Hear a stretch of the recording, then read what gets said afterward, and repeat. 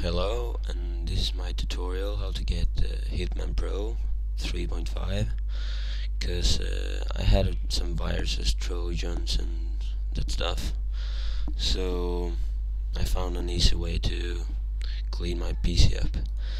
And the first thing you do is go to Google and search for Hitman Pro 3.5, and the site is www.surfright.nl. So just go to that page and you found the download links at the main page. So just press download and save it, and done. And go to your saved location here, and then you just press it and install it, and it actually don't install. It's only comes up a page like this, and you press next, and it's searching for virus. I can show you. It's very fast.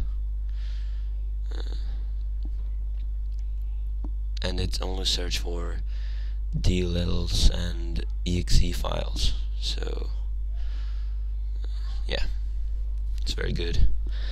And I'm going to have the download link or the page in the description, so you don't have to search in Google. So when it's done, it should be done right now. Just wait. Yeah, if you wanna hear some music while you're doing this, go to my page, www.youtube.com/technotransfreak. I got some new techno and that stuff. So, and now it's searching for the files. Yeah. So when it's done, almost. It should take me like 2 minutes to finish this, but when it's done, they come up some things here that are security problems, like my Left 4 Dead 2 crack.